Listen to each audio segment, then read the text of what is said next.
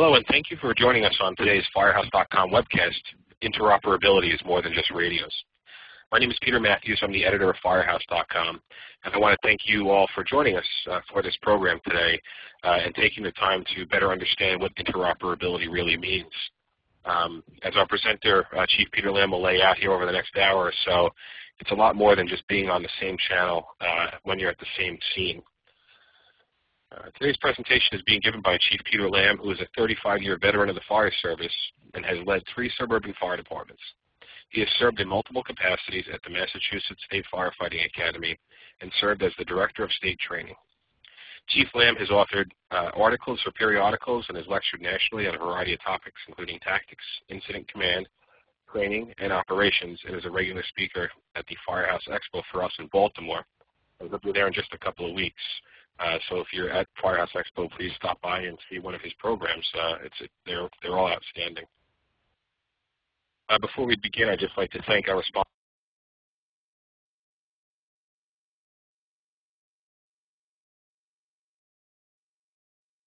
sponsor for today's program, which is Verizon Wireless. When every second counts, having access to the data you need, the moment you need it, can make all the difference. That's why the powerful Verizon network enables wireless solutions that help firefighters across access critical information to manage situations more effectively and to stay safe.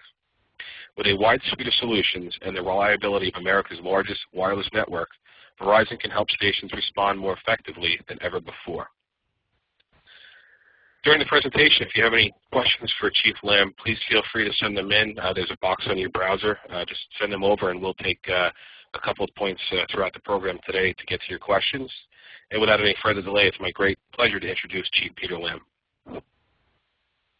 Well, thank you, Peter. I appreciate Firehouse for having us, Verizon for being our sponsor, and certainly to all the firefighters that are out there taking a bit of their afternoon to spend some time with us.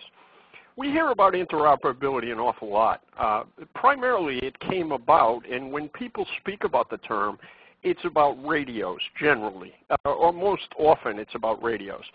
Occasionally, we talk about the term interoperability. We need better interoperability. Well, when does that come up? It usually comes up after something has gone wrong.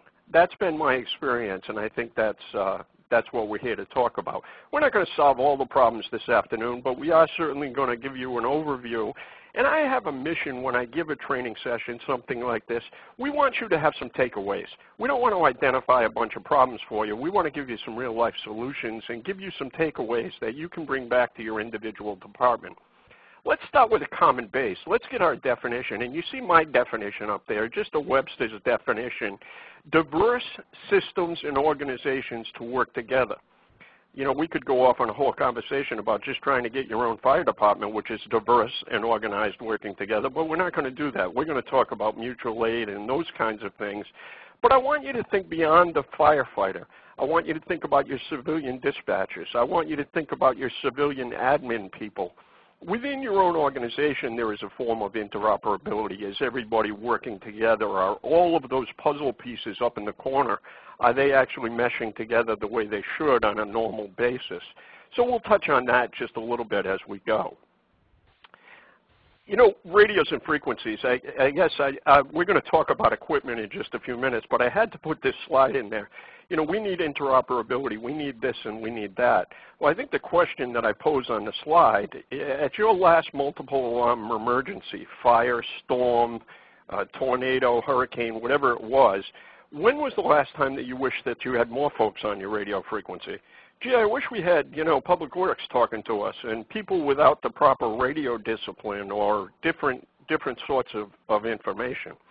The other thing that I think that I've learned in 35 years is that you never stop learning. And I think one of the issues about continuing to learn, if we look at the programs that are being offered today by Dr. Gassaway, situational awareness and all of that, what we're learning is that that radio for the commander is a blessing and a curse. So I'm not going to steal any of his thunder in programs that he does, but we don't need more people talking on our radio frequency. That may not be the best answer that we have. So we'll take a look at that. So really, Chief Lamb, interoperable with who? What are we talking about? Well, here's a list, and there's certainly more people that I think fit in this category. But my focus here this afternoon is going to be other fire departments, mutual aid departments, interoperable, working with other mutual aid departments. But I also think we have to step it down a level and see how you fit. What is your interoperability within your own community or county or state organization, whatever level organization you have? I've tried to create this presentation so it fits from an individual fire protection district right up to a state agency. How do you mesh with other state and local governments? And we'll identify some of those. How do you mesh with law enforcement? It's sad to say that in 2013 there are many departments that still have challenges. The red and blue line is very defined, and not every agency has great cooperation, unfortunately. As I travel around the country, we hear stories all the time that interagency within our own community is not as fluent as we would like it to be.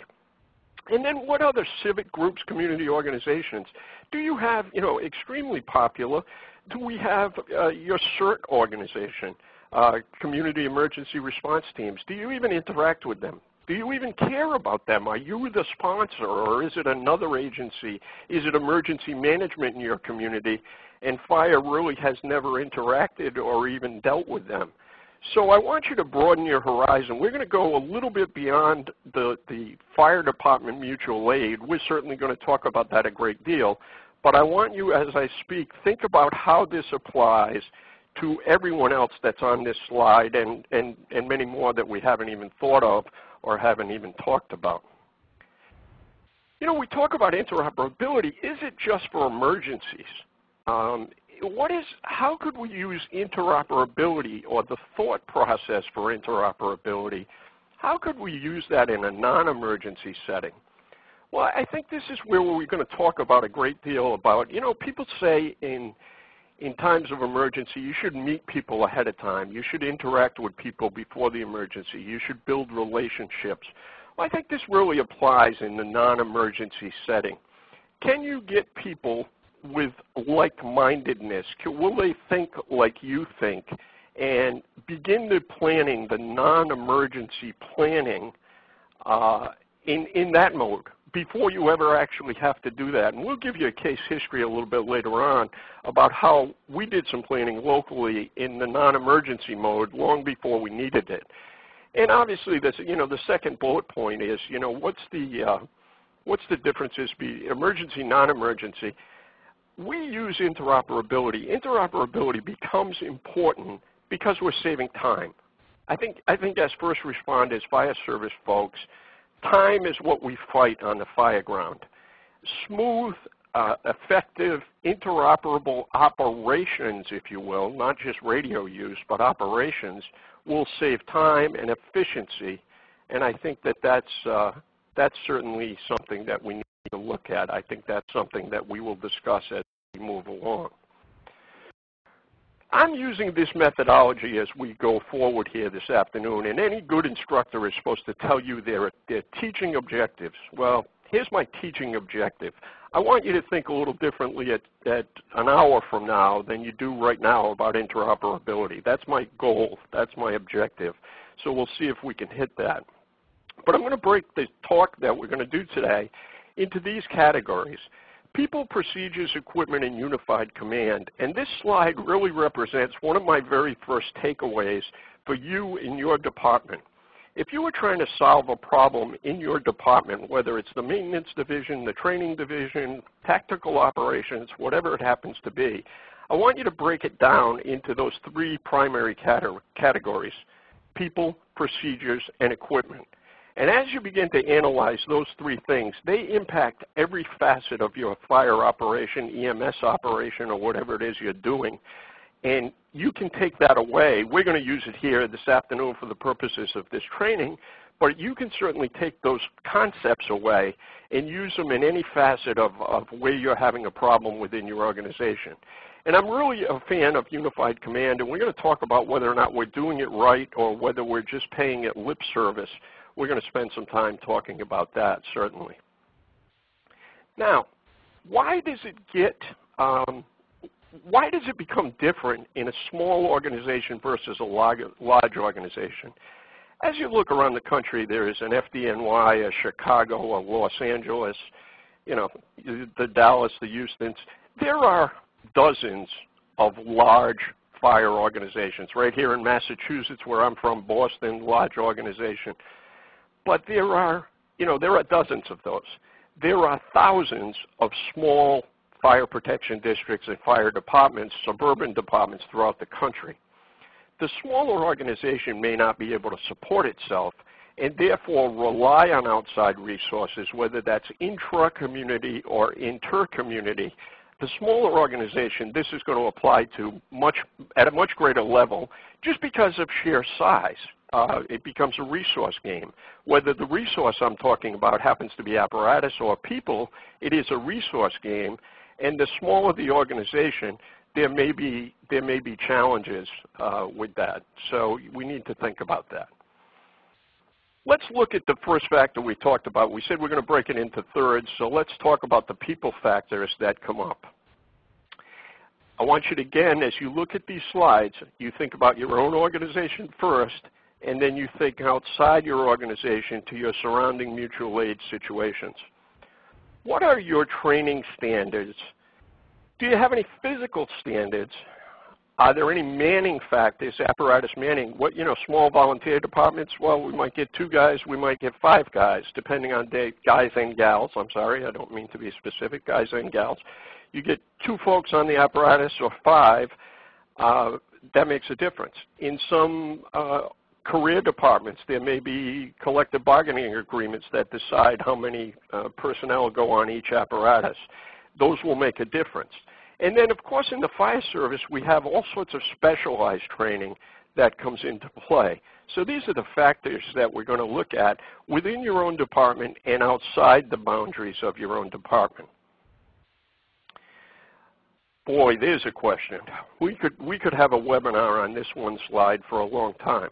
Are all firefighters created equal? Are there differences even on your own groups or shifts, whatever you happen to call them, groups, shifts, platoons, different departments call them different things, which brings me to a point much later on, but I digress. I joined one of the departments that I was involved with had a 4-platoon system, and we had 3 fire stations. And when I arrived, I said, gee, this is going to be like running 13 departments. And everybody said, well, don't be ridiculous. It's 4 platoons, 3 stations, that's 12. And I said, no, 13 is what I believe is going on. That's the 13th piece of that puzzle. We know, even within our own department, not every shift, despite your best procedures, will do things exactly like the other shift. That's where we need to start here. There's no question. That's where if you're serious about this topic, and you must be because you're taking time out of your day to be here, that's where this has to start. We talk about, in the morning, well, we're going to do a rotation. It's my group of firefighters. I'm the shift commander. It's John's turn to be on the ladder truck, and it's Fred's turn to do this, and Sarah's going over to the ambulance, or whatever it happens to be. I have a story one night where we took our best, and by accident, we took our best air consumption guy, the guy who could wear an air pack better than anyone in the job, and we put him with someone who maybe is not the best person wearing an air pack. We sent a 2-man team in to do an assignment, and so 8 minutes later they're outside because somebody's on low air or what have you. We don't even think these kinds of decisions during the day. Sometimes we talk about making assignments and doing things because of procedure. Sometimes we get caught up in our own procedures, and we're not really thinking about the, interoperable has the word operable in the middle of it. How operable are we? And can we make things, putting all the same folks, put your heavy, folks that are super with air packs, put them in one place, use them to your maximum. So there's even simple things on a day-to-day basis we can do when we start talking about making our own organization interoperable.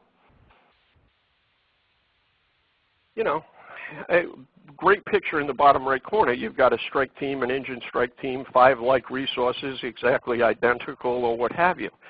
I don't know what goes on certainly in your areas, but I guess in some questions, in some parts of the country, and certainly in the Northeast to some regard, that is not the case. I know that under NIMS we've got resource typing and all those sorts of things, and everything is supposed to be in that. We have the right guidelines. I just am not sure that we're able to do that in practice as well as the guideline might allow. I mean, I certainly think about this. If you say, you know, your second alarm engine company, you've got a large fire emergency going on, and you say, send me an engine for a rapid intervention team or a fast team, whatever the verbiage is in your geographic area. If a two-person engine company showed up, is that a RIT team? Does that give you the RIT team that you thought or you anticipated when you made the call? Now, obviously, we pre-plan some of this and we pre-designate companies for certain things, no question about that. But sometimes in the heat of an emergency, if you haven't thought about this, you've got to speak about what that manning capability is of that company, because that's going to, you know, you might have exactly the same engine company or ladder company, and if you change the personnel on it, you certainly change the capabilities. So interoperability from a manning perspective is important, and we'll talk about how some of those decisions can be made ahead of time. You know, from an EMS side, you know, we talk about fire operations and all that, even routine EMS. There are departments that run paramedic ambulances. That means in some jurisdictions, 2 paramedics. There are departments that run paramedic companies with 3 paramedics on a transporting ambulance. And there are some jurisdictions that allow a paramedic and a basic to still provide advanced life support and be licensed as such. So when you say you want an ALS ambulance, what is it you're really getting? Now again, geography plays a part. Some parts of the country this is very well defined and it's 2 paramedics all the time and that's the answer. And that's wonderful because it solves some of the problems of interoperability. But when you try to do a webinar that's as broad-based as what we're doing, we need to think about every department, the large and the small, in all areas of the country. So it's, we wanted to bring that consideration up. What is the level of training? And I'm a training guy at heart, so people will know that if they are familiar with me. But this makes a difference. What is your base level of training? And I'll just recount a story from my past, and you can take this for what it is. We know that there is a minimum consensus standard for training.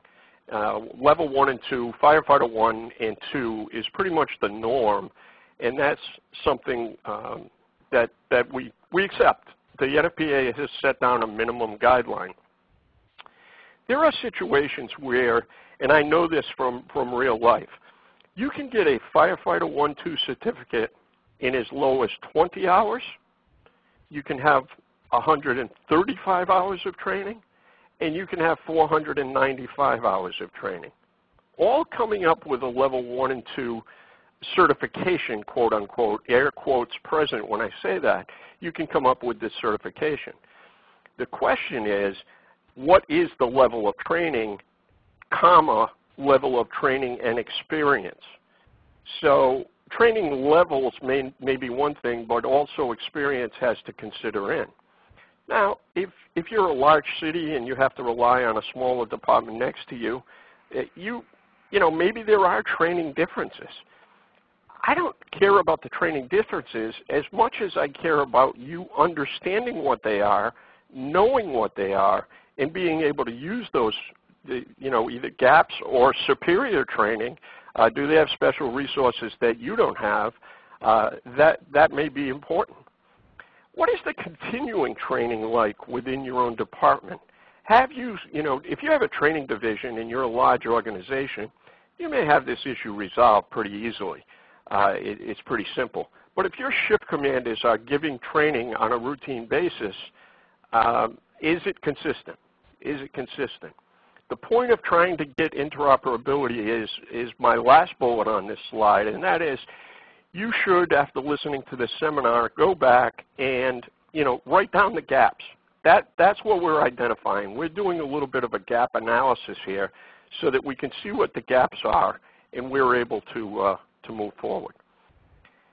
We talked about outside your agency from a training perspective and people perspective. Training with police, bringing your firefighters to when they go and qualify. Let them listen to live gunfire. Let them see the effects of pepper spray when they train on one another. Talking about your Department of Health. Does your fire department, if you are an EMS department, or even if you're not, are you training with your local Department of Health or state Department of Health for pandemic, emergency dispensing sites, all of those kinds of things where you're going to be forced to interact if there is a large-scale medical emergency? Have you trained with your military civil support teams and what their capabilities are?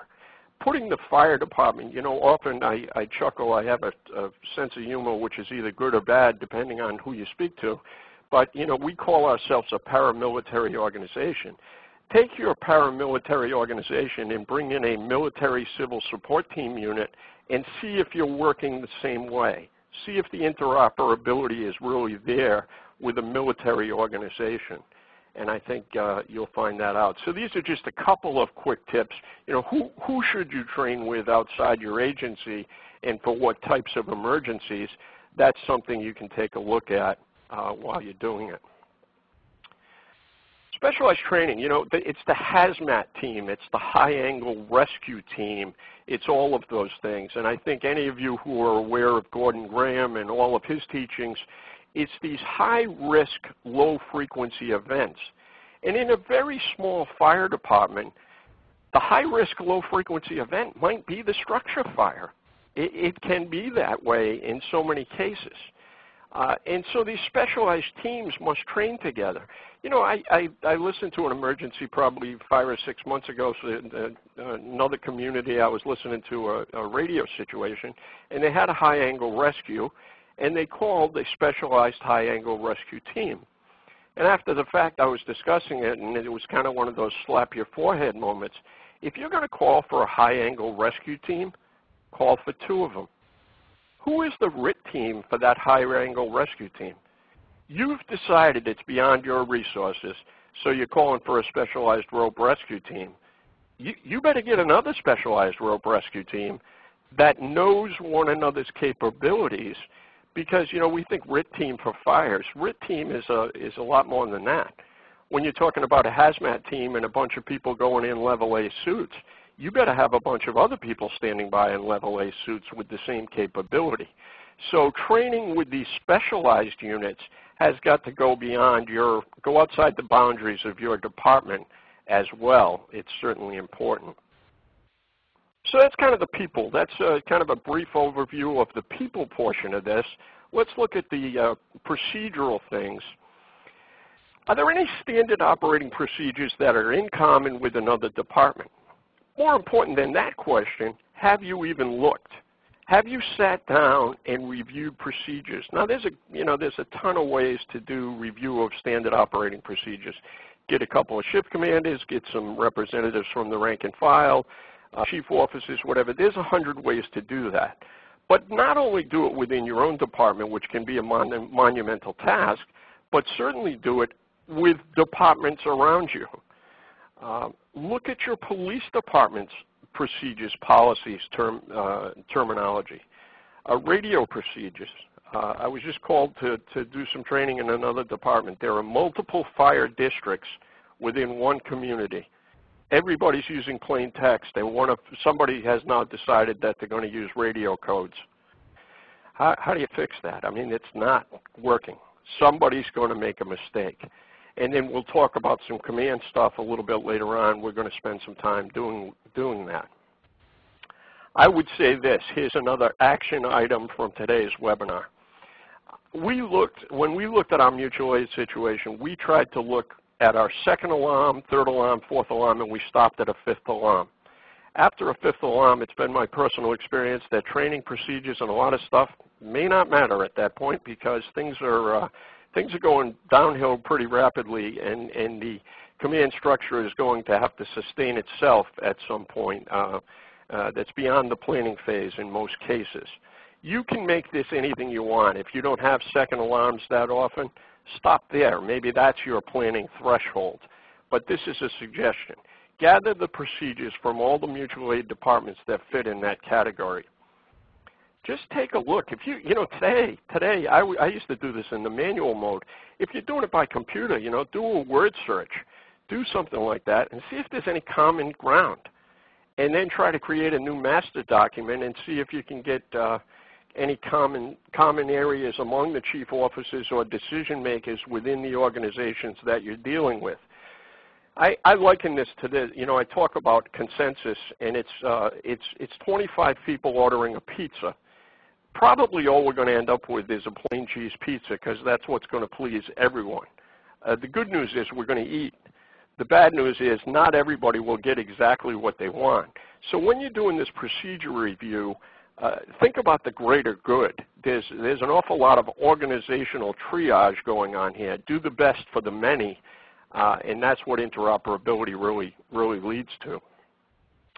After you've done this mutual aid review with all your outside fire departments that might be responding, write down and brainstorm a list of responses that you might have in common with law enforcement and EMS. EMS, particularly if it's a third service. If it's within your department, it's a little less. You've probably already covered it with the previous review. But if you are a third service EMS provider or that's what's servicing your community, think about, this is the auto accident. This is the violence situation. This is a hostage situation. Fire, police, and EMS would all end up at the scene. And then start looking at their procedures for those incidents and do that same review over again. This is how you begin to figure out what this is the solution to the problem we posed at the first slide with interoperability. Do these reviews of what incidents you have in common with the outside agencies. I tell this story often because it really made me crazy. You've got the slide on the screen, and I'm not going to read everything to you, but we were doing a planning drill that involved a hazardous material situation, easy for me to say, and law enforcement, and one of these giant tabletop exercises that in the old days we used to call disaster drills for a very good reason because they usually ended up as disasters. But I was talking about my personnel entering the hot zone, and we were talking about hazmat. So fire department personnel will do this, blah, blah, blah, we'll enter the hot zone. So finally one of the police captains from a state agency said to me, why are you putting your personnel in the hot zone? And I said, well, that's what we do. We put on rubber suits and we go in the hot zone and we do hazardous materials. In his world, the term hot zone that I was using freely at the table meant the area where his sniper could take a kill shot. So just a silly example, but it's a very real life example. My terminology of the term hot zone, I would speak in any firehouse across the country and almost everybody would know what I was talking about.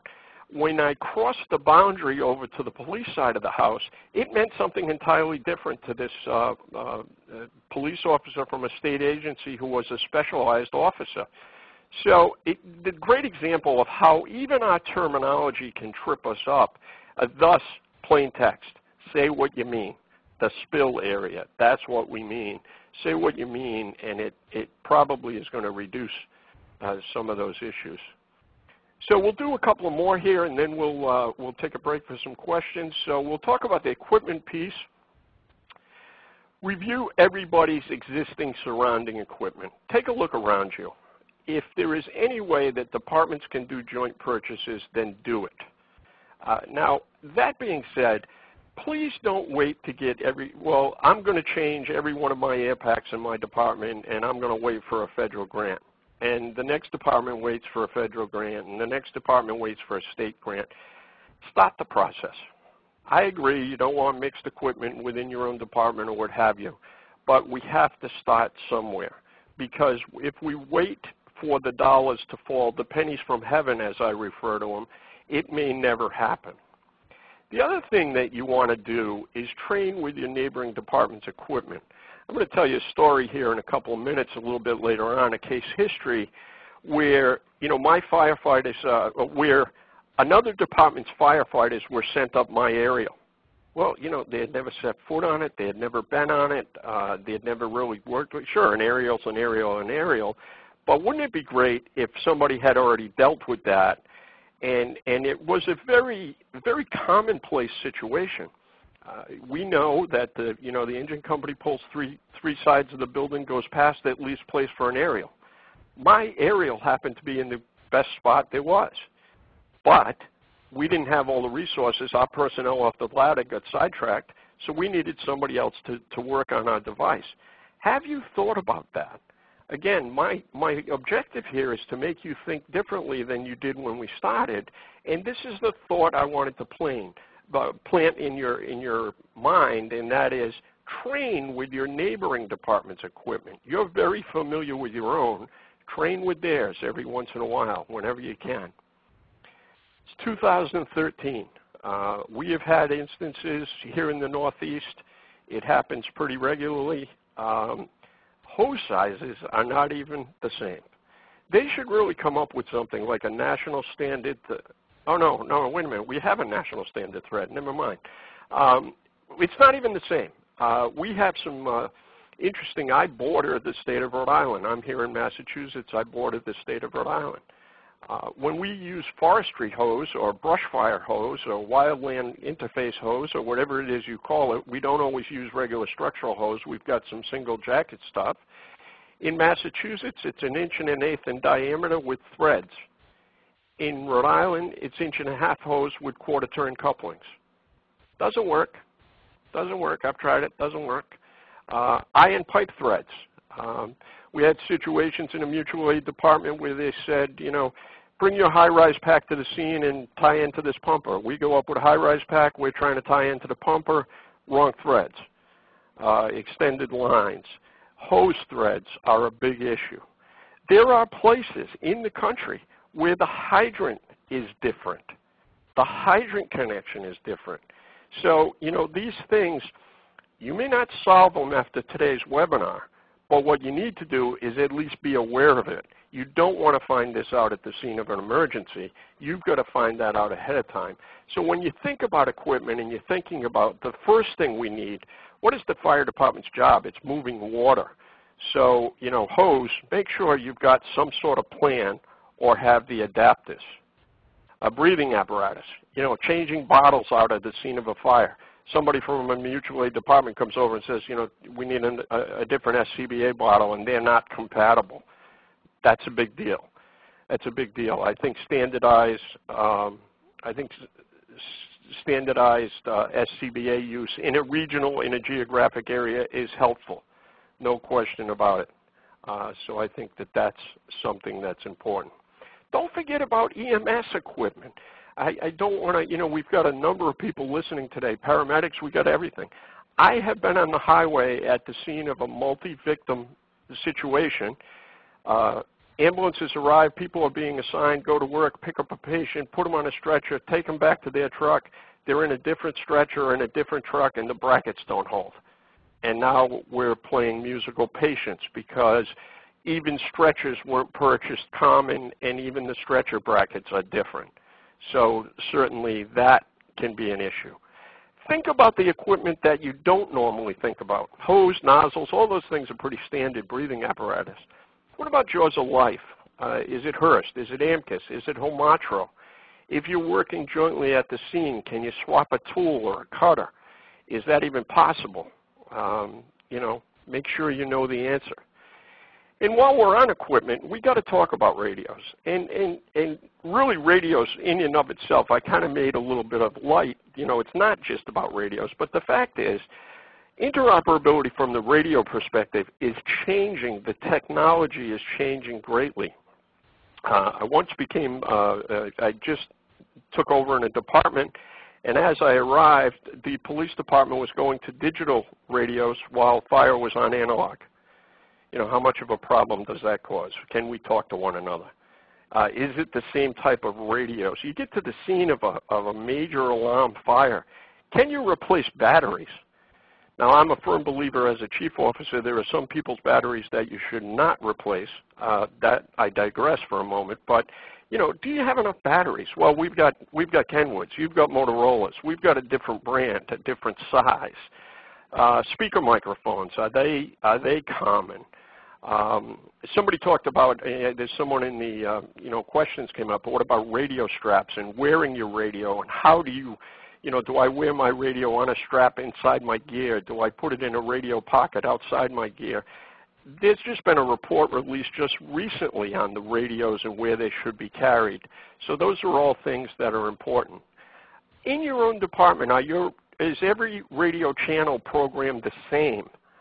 We always think that the first, all the way to the right and all the way to the left, should be the emergency channel so that a firefighter in smoke can certainly figure out where he's going. What about if you respond to a bigger city and they have tactical channels? Do you have those in your department, in your radios? Do you train with them? Are you training regularly using your radios with gloved hands? How often do you train with your emergency button? Is that once a week, once a month, or do you never test it? These are all things, and the tactical radio channels are there. I would also ask you, in a small department, a small call department, on-call department, even some city departments, you look down at a modern digital radio today and try to figure out how to get to the other bank, the B bank, how to take your radio in and out of scan and get the tactical radio channel that you've been assigned to, that can be a challenge. That can be a real challenge. So when we talk about communication, I'll just leave you with a couple of things about the radio and communication in general. I think that it's important. If you can have a face-to-face discussion, that's important. Paper and the written word, that's interoperable. If it's not a wide-scale emergency, it's the telephone. You want an interoperable device. We were discussing just prior to this webinar starting. We have departments from all around the country connected via a telephone line, and our sponsor happens to be Verizon, but nonetheless, it really doesn't matter who the sponsor is. We have connected a bunch of fire departments today online using the telephone. There's a concept.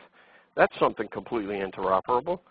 So we'll talk about that. It's a good time for a break. I'll see if Peter's got any questions for us, and I think we need to hear from Verizon at this point.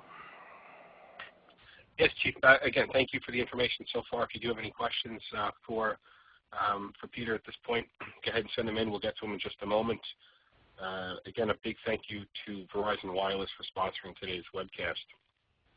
Verizon technology boosts collaboration and makes it easier than ever for organizations to share information remotely and in real time. Their advanced communication solutions enable interoperability, so your station can exchange data with fire departments and public safety agencies, even across jurisdictions, to respond faster and keep the public safer. Chief, the first question I have for you comes up. It's about setting up talk groups and the radios. So it says, when you talk about radios, what's the best way to set up a talk group? And who should be able to talk if we have 6 fire departments, 3 police departments, and a variety of groups using those channels? Well, I guess I would say maybe it's by task in my world, and again, this is one of those things that has to be discussed. I think command needs its own channel.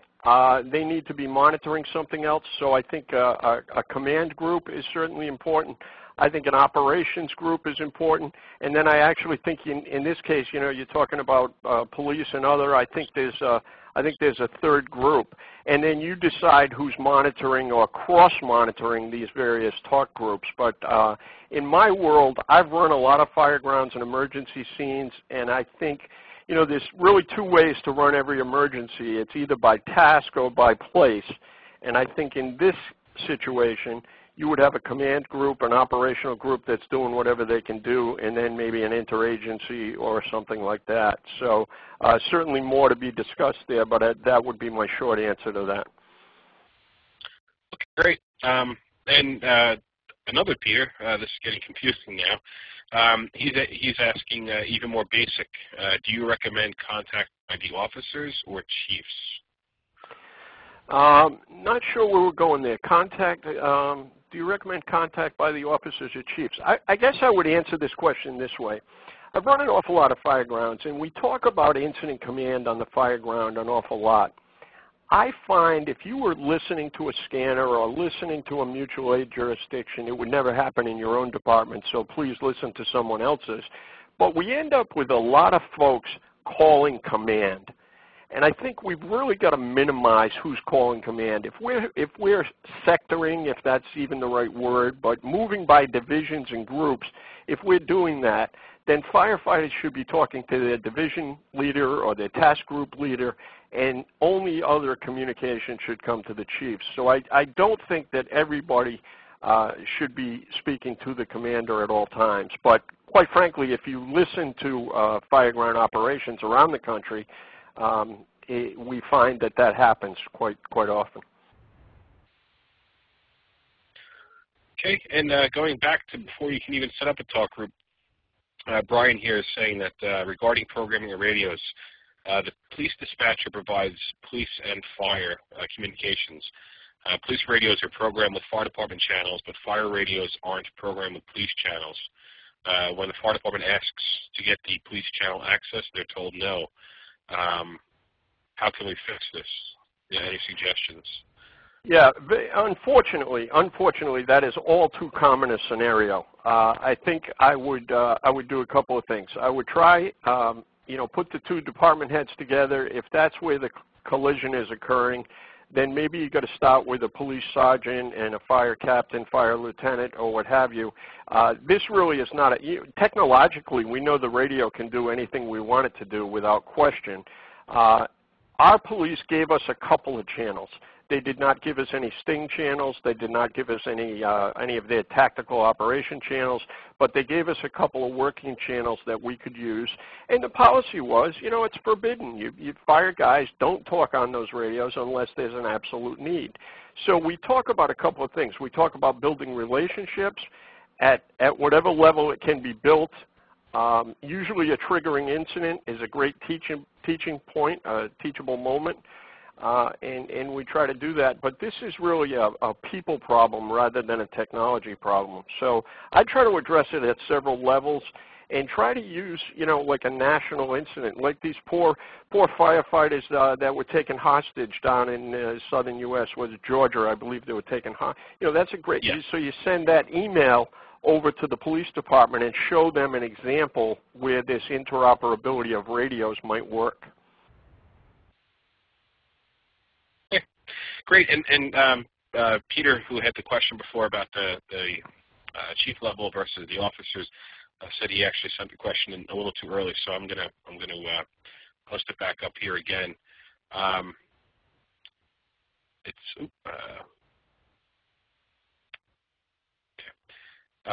says,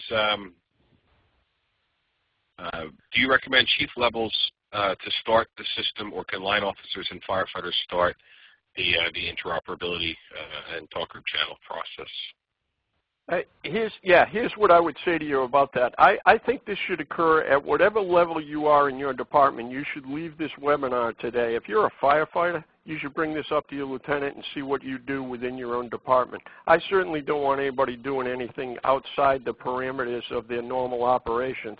But if you're a company officer, then you try to exercise this on your shift or group. So I think it can be organic. It certainly can come from the bottom up without much question at all. Obviously, I'm going to recommend chief to chief. That's the way I'm going to recommend it, and I think that the incident commander should be designating this in the real live incident. It should come from the incident commander first. But in terms of the concept and making it happen, that can come from the bottom up pretty easily. That would be my answer there. Okay. I've got one more question here, and then we'll kind of get back into the program itself. It says, are all agencies familiar with the federal frequencies available during multi-agency emergencies? We use a local TAC channel until the incident evolves, and this becomes the command channel, and divisions are assigned to VTAC channels. Again, I guess that's all dependent upon the radio communication systems that you're on, but is that something you're familiar with, and do you have any suggestions or opinions on that topic, Chief? I am familiar with it. I'm very familiar with it, and I think that my answer to you, as I travel around and do some teaching and talking to other firefighters, it's almost geography-based. It seems that the folks that have had major incidents, the hurricane areas, the tornado areas, they're very familiar with it. It seems to me that much of the fire departments are not familiar with the UTACs, the VTACs, and the ITACs. And they're not always programming their radio with those frequencies ahead of time, so obviously that makes it a moot point. You're not going to start programming radios. That is an excellent, excellent resource. Kudos to whoever brought that up. But I have seen, my experience has been that it's kind of a geography-based thing where people have had the need, they have programmed the radios, other people have not. All right. Well, thank you. We'll go ahead and get into the second half of the program here. And again, if you do have any questions for Chief Lamb, we will get to them as we finish up the next half of the program. So we can go ahead, Chief. Thank you. I just want to leave you with this one situation, and I talked about telephone just before the break, but I'm going to just bring you in a little bit of a scenario. You should also think about if it's a large-scale emergency, I'm not talking about the working fire. I'm talking about the hurricane, the blizzard, the tornadoes, all of those kinds of things. You should think about the use of ham radios. They're not used to replace anything, but they are 100% interoperable. And my note here is the post-September 11th. After September 11th, 6 or 7 days after the incident, I actually went to New York, not as a fire chief, not as an EMT, not as an emergency management director, but I went there by way as a ham radio operator, and we were supporting the Red Cross. And we had hundreds of ham radio folks, and there was federal equipment there, radio equipment. There was all kinds of radio equipment in this facility. And when we needed to communicate within this, the Red Cross had taken over a municipal building. And when we needed to communicate, the guy who briefed me and put me in position said, if you need something, you write it with a pencil and a piece of paper and you put it out and we'll have a runner take it downstairs. And I was just overtaken by that in some way because there had to be millions of dollars of radio resources and equipment, but the most interoperable way to deal with this was a pencil and paper. And there's an old joke around that the United States spent $1 million on a space pen and the Russians used a pencil. Sometimes we can overthink ourselves when we're doing this. So 2 points there. Try to take this, when you're doing interoperability, do it at the lowest level possible. Make it no more complicated than it needs to be. And secondarily, the takeaway is, if you're not familiar with the capability of ham radio operators within your community to support your communications during a communications failure or during a large-scale incident, shouldn't use them for routine day-to-day stuff, but you should build a bridge with your ham radio community out there. It's a tremendously valuable resource, which is truly interoperable from coast to coast. So something to think about radios. A little bit about command, and we'll talk about this. I mentioned Chief Gassaway before. I bring him back here. Who are your mutual aid commanders? Are they folks that are crawled up to the front door, looking inside the front door? Are they folks that are sitting in command posts with clipboards? Where are they? We refer to that as street or seat. Are they out there in the street, or are they in a fixed command post in a vehicle? That's going to make a difference on how this incident runs. The command theory or the command culture of your mutual aid resources will certainly make a difference in a large-scale emergency. We'll talk about some of these things, and we'll talk about whether it's a single commander or a command team. And again, some of this is geographic. You want interoperability among agencies? Begin to use checklists. Another one of the takeaways that we have in today's session. Create some checklists of what needs to be done, what order it needs to be done, and begin to use those. Could you hand that checklist off to a mutual aid chief that's visiting you? Absolutely. Priorities can all be predefined. There's continuity that will be maintained. You can hand off that checklist, and I know where you left off. You were up to number 6. The first 5 things were taken care of. I'm a big proponent of checklists in the planning phase and in the actual response phase. I think it makes a difference, And I think it makes people, you know, what is the old phrase that we use? Are we all on the same page? Well, yeah, let's get on the checklist page, and then we will be all on the same page. So I think that's important.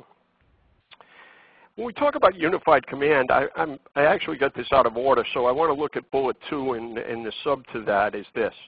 If you're going to command a major incident, I don't care if it's a dive operation, whatever it happens to be, I think that there should be an incident commander, an accountability officer, safety officer, a senior technical advisor, a neighboring chief that you have a lot of faith in, and a couple of firefighters to serve as aides, if that's possible. Holy crap, this guy's got more men in the command staff than I have going to the fire. Yeah, maybe I do. But I think you've got resources around you. And I think that if you needed more resources to fight the fire, operations, if we're talking incident command, operations division, if you needed more resources to support them, would you do it? You'd call them. If you needed more resources to support the function of command, would you call them? And most fire departments would say no. And I think that we have to realize that command is one of the 5 major functions, and it has to be staffed. And if you don't have the staff within your own department, then you are required to call that staff. And this is something that's that we don't embrace, quite frankly. I would say this team that I explained, you know, there's people out in the Midwest, Southwest specifically, they do this all the time. They do this on a daily basis. Anybody listening who's on the webinar from there, nothing new to you. That's how they run the job on a day-to-day basis. I think that we all need to maybe expand our command capabilities in what they do. If you do have a multi-discipline incident, you do need a designated person. I think about responding to a call, and it was a large area that was involved. I pulled up and I said, where's the command post? And somebody pointed in one direction and said, the fire command post is over there, and the police command post is in an opposite direction. So I knew that that incident was not going to go exceptionally well. So that's there. Use technology. I'm a big technology guy as long as it is not getting in your way. There are any number of resources out there to work a command system. There are, you know, the iPad, all sorts of tablet computers, anything that's out there I think is important. The other problem when you bring multiple disciplines into a command post or a unified command situation, you need to avoid information overload. You can really get so much data that you get overwhelmed. Everyone who comes to that unified command has to be refocused on what the mission is at the moment, because if they're not, they will tend to slide within their own discipline, and you can get a ton of information that would paralyze you. The old phrase that's overused, analysis paralysis. So avoid over-information and avoid the advice overload as well. There's a lot of talk, when I talk about unified command and large-scale command, we talk about what's the command vehicle. What are you in favor of? I'm not in favor of anything. The answer is this. Bring a vehicle to the scene. Maybe you travel in your Suburban or your Ford Explorer or whatever your department has. Maybe you have the resources of a large-scale command post like we see on screen there. I think the point is this. You bring a tool or a vehicle to the scene that is going to get you information. Now, I certainly understand that, you know, the field command post that's in the lower right of the slide, sure, we want to get information out to state, regional, county officials. We're pushing information out. That's really not why I want the vehicle there. I want the vehicle there because it's going to bring me information. It's going to allow me to get data that's going to help me and the command team manage the incident. So in terms of command vehicles, I thought it deserved a slide and to be mentioned, but I think it's really something, I take the perspective, bring me something to the scene that is going to help me and help me get information. That's what's important to me. We all have pre-planned map books, reference books in our apparatus. When you go to cover a neighboring community because they have a major incident and you go and cover in their station, have you got their books? Probably not. They're out on the apparatus. They're with their department out on the apparatus. You need to think about how do, I think about a community I was involved with, and, we did not have a hospital in our jurisdiction. We would cover the neighboring community, which happened to be a city, and they had a hospital in their jurisdiction, and now we respond to the hospital with little or no information. So when we think about radios and the ability to talk to one another, we also need to take this down to a new level, and we need to think about horizontal data sharing. We need to share pre-planned data. We need to share where hazardous chemicals are.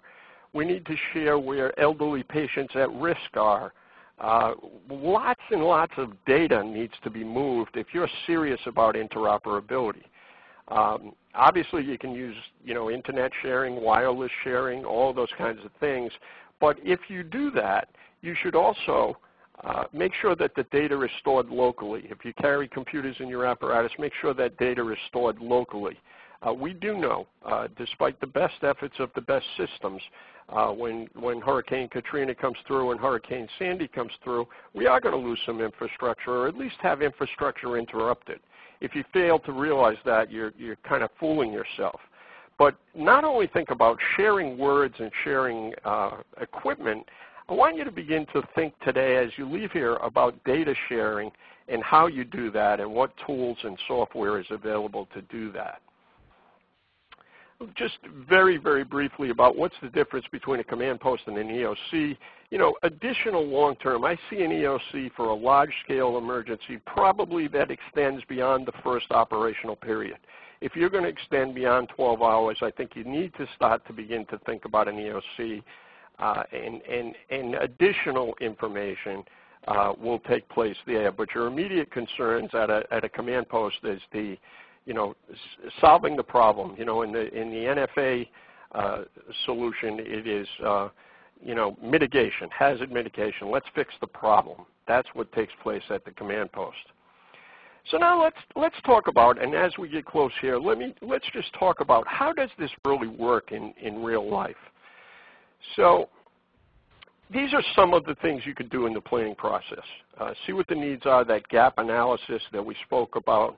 And when I look at bullet number 3 here, there's a couple of adjectives that are in that sentence that really should not be overlooked. Have meaningful working meetings with committed decision makers. You all and your mutual aid partners have to decide this is worthwhile. As a fire chief for many years, and if we have chief officers listening to us out there, you go to chiefs meetings, you go to state chiefs meetings, county chiefs meetings, regional meetings. I'm talking about something completely different.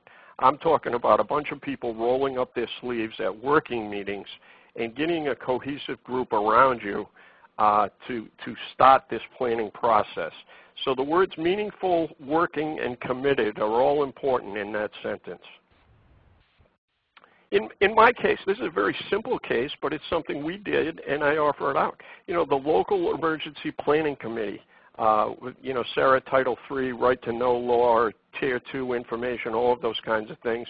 One of the first things we did is we eliminated the fact that we all had individual LEPCs, and we made it a regional emergency planning committee.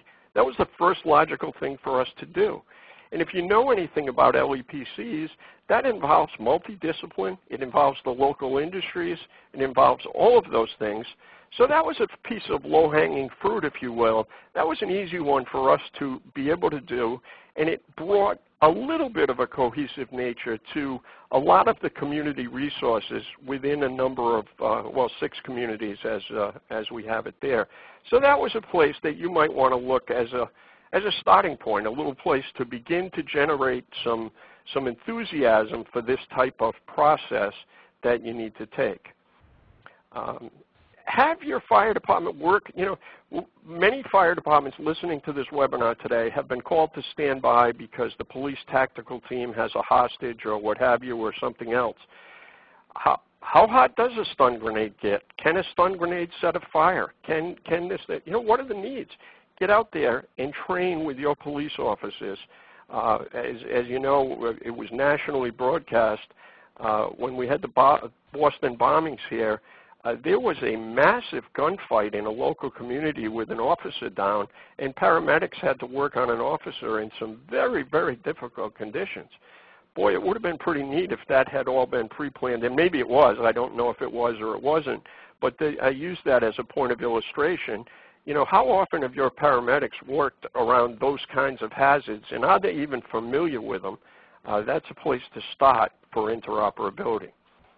Here's a case where we could not be our own RIT team. If we had a working fire, our first alarm assignment was clearly going to be committed to the incident.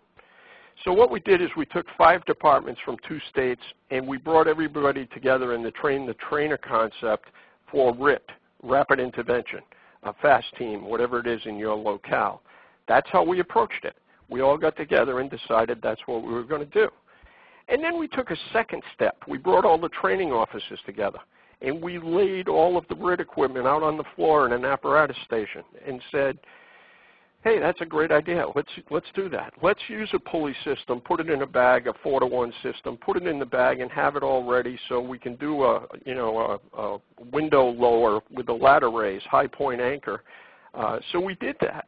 So we started with the problem. The problem was we couldn't be our own rapid intervention team. And so here's how we kind of worked through this and got through the problem and sort of the methodology. So we got this great RIT idea, and we were all, high-fiving it, thinking we've got this resolved, and a lot of stuff was being done. And then we said, well, what about the commanders? If I can't be my own RIT team, then who is going to be the RIT team commander? Well, that's probably going to be a mutual aid officer as well. So we had to start talking about that and seeing where that process was going. So what we did is we got a bunch of committed people, and this took place, it takes a little while to do this. You're not going to do this on a Tuesday afternoon. It takes a little bit of planning. We created a tabletop interactive exercise using some command training. We put all the incident commanders in one place. We got a larger city department to come in and assist us with this training and do some work. And then we took it another level on a different occasion, and we got a major fireground simulator in there, which allowed 14 people to play various roles. We took that both from the incident commander down to the shift commander level and pushed the training down so that everybody was becoming more and more versed. And that's how we sort of kind of approached this. And then we took it another step, and we got, if you're a large department, this certainly wouldn't apply, but we got our 5 closest mutual aid truck companies or ladder companies together, and we had a group session, and we reviewed them. What are the capabilities? What were the portable equipment capabilities? Now, there were some eyebrows raised when, we had to take a couple of hours, and we pulled a bunch of aerials in a central location, and there were some raised eyebrows to do this. You have to take some risks if you're serious about doing this. We made sure there was adequate coverage, and we made sure everything got done. But these are the types of things that I've done in real life that I'm trying to just give you a thought. I'm not suggesting that RIT is even your biggest problem for interoperability, but I'm trying to give you some thought process of what went down and how this might work. So, I've got a couple of examples. Does it work? Well, yeah, I guess it does work. This is actually, that slide should say transfer of command. It's not reading right for me.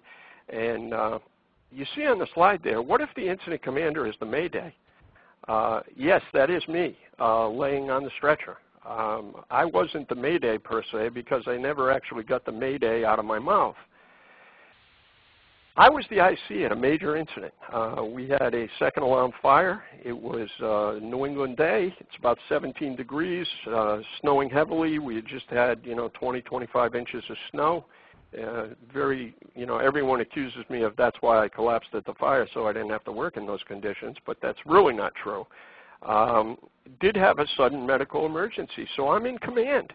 People are calling me on the radio as command, and suddenly I was unable to answer the radio.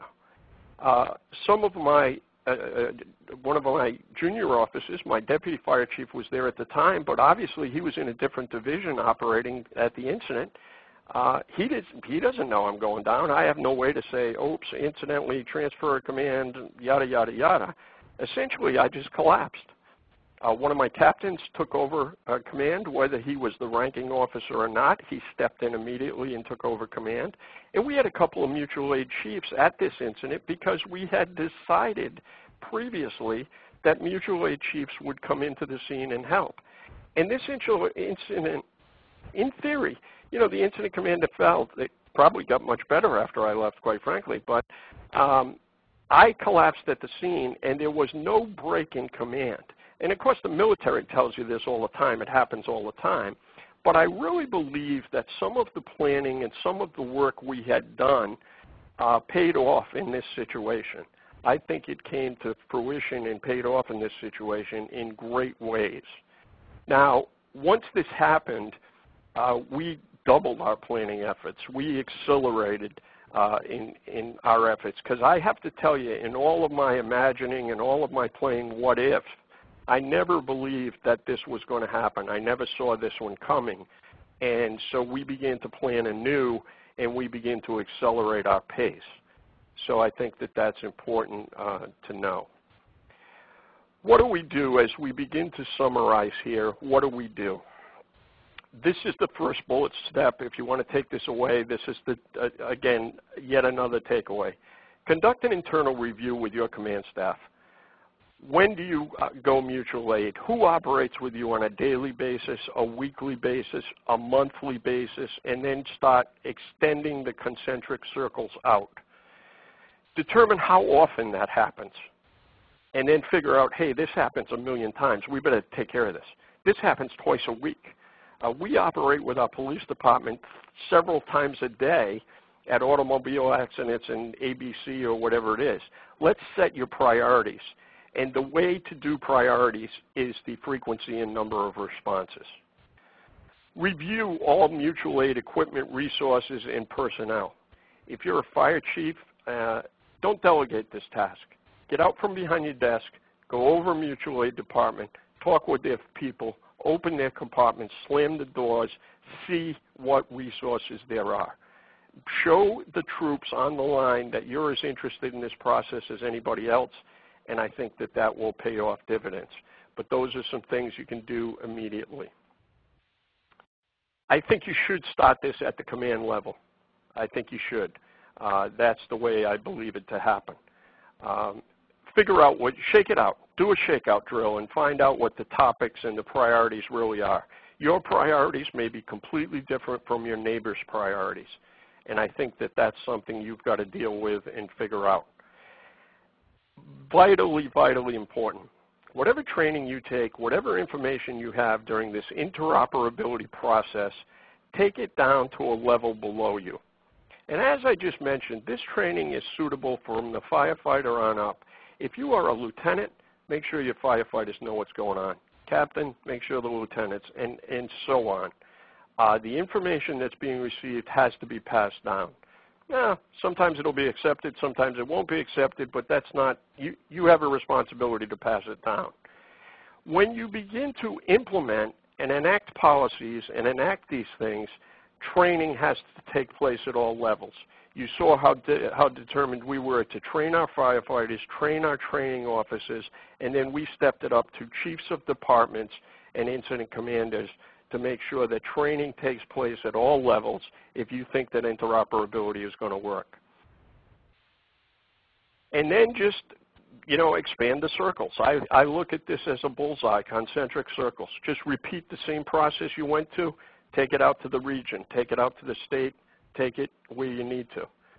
Now, here's the other thing. Like everything we do in the fire service, if you did this a year ago, you probably got to do it again this year. Not to the same level of planning, but certainly the training has to be ongoing. Personnel have retired, new members have joined, old members have left, and I think it has to be ongoing and completely ongoing. This is a big deal among fire chiefs and police chiefs. You got to put your ego in your pocket. It's, somebody said, I think it's a chief out of Canada that says this phrase all the time. It's not about the income, it's about the outcome. And everyone has to look at the only way we're going to survive in these economic times that we're all in. Our resources are being stretched by the hour, and we are going to become more interdependent on one another within the community and on mutual aid communities, inter-community. So for the good of your agency, everyone has to participate at this level.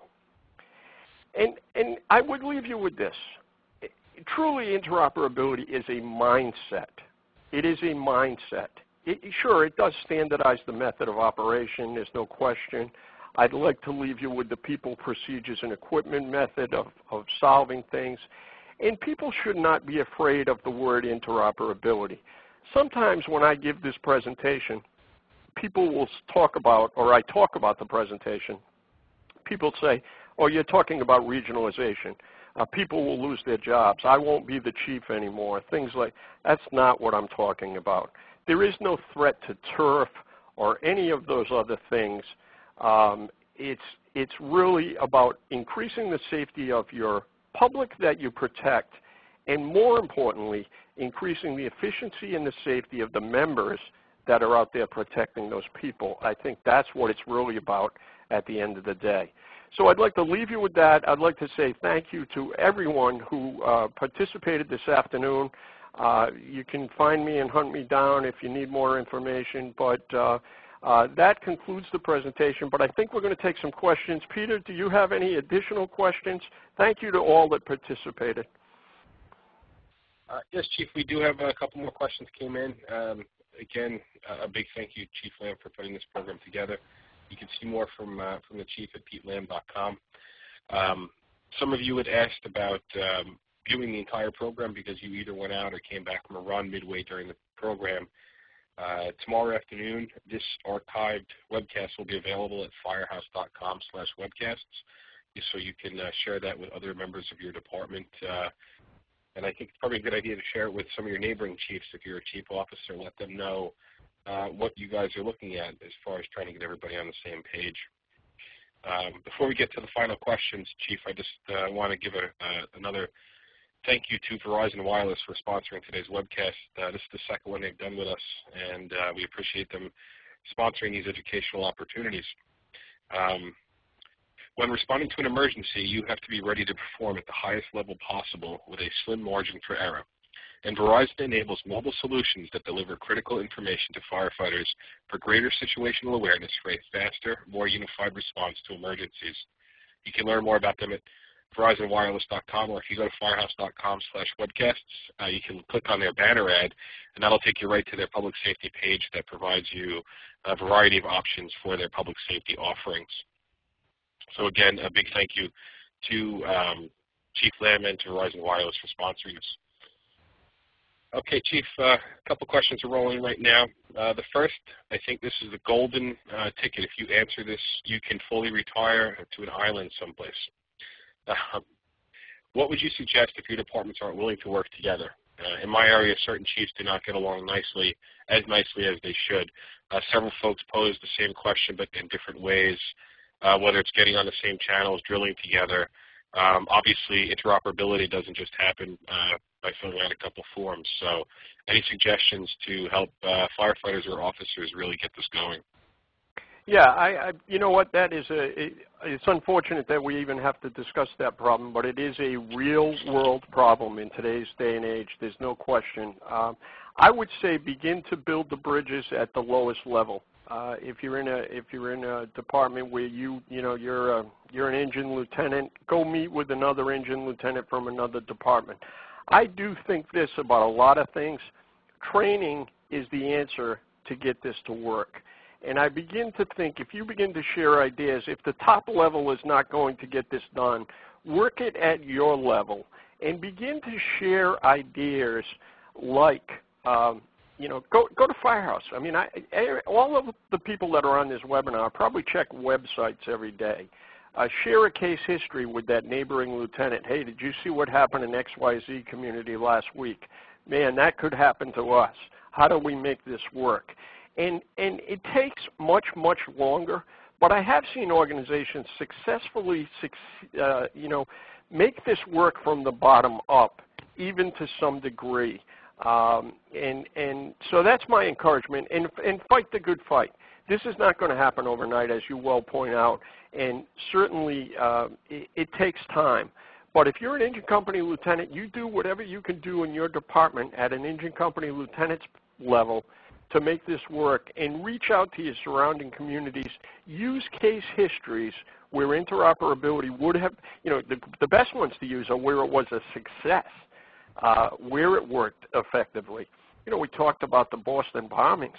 I mean, there was a situation, the Boston Marathon is planned beyond any other, event that I know.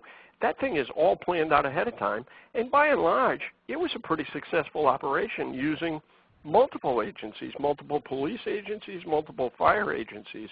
So I think training is a key, and using successful case histories and sharing them.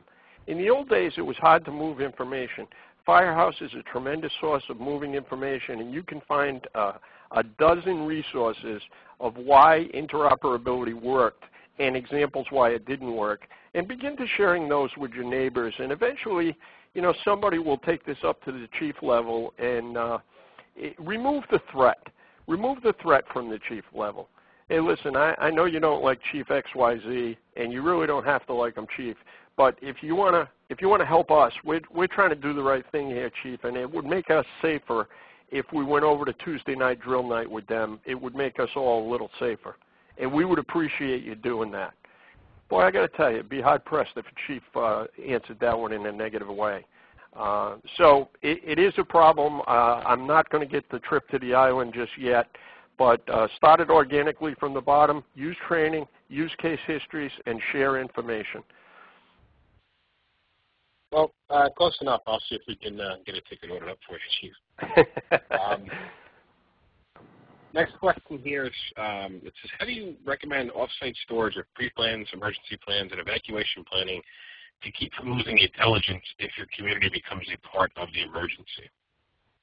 Well, there's a number of cloud-based solutions, but again, one of the solutions that I'm intimately familiar with, not really going to talk about it here, but if you have your mutual aid data in your laptops and your computer system, you have the cloud as a backup. But if the other community also has your data, that's why I said if your department was wiped, hey, your headquarters burns down or whatever happens, catastrophic, tornado rips up your fire headquarters, your neighboring department on their computer would have all of your data. Bingo. A thumb drive, a download to the cloud, and your data is there. So there are a number of software solutions. I think the cloud raises some excellent potentials now, but I think multiple copies of locally stored data are critical, and there are solutions out there that do that. Chief, great. Thank you. I think we're all wrapped up. A majority of the questions were kind of duplicates. So, again, thank you to everybody for joining us today. Thank you for taking the time. Please be sure to share this. You can learn more about the archive, or you can share the archive at firehouse.com/webcasts. You can learn more about Pete at petelam.com, a wonderful training resource website. And again, Verizon Wireless, a big thank you, verizonwireless.com. And if you go to firehouse.com/webcasts, you can get a direct link to their public safety section of their website where they have a wealth of resources that they can share to help your department get the technology up to the level that is needed. Chief, thank you, and thank you to everybody for listening, and we'll see you again pretty soon here on Firehouse Webcasts.